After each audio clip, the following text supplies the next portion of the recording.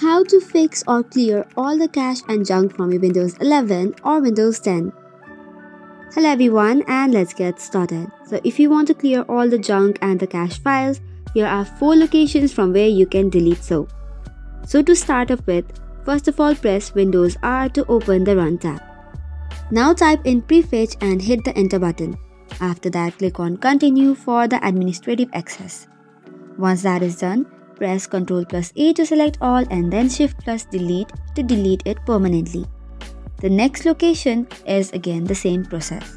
So for that, press in Windows+R to open the Run tab and then type in temp. After this, press Ctrl+A, then delete it clicking on Shift+Delete. Similarly, the third location is temp again, but this time you have to put in %temp%. Now click on it and then delete the files in the similar manner. Now for the last step, again open the Run tab and this time search for clean mgr. It will calculate all the junk and the cache files from your Windows drive. After that, click on whatever files you want to delete and then you can click on clean up system files.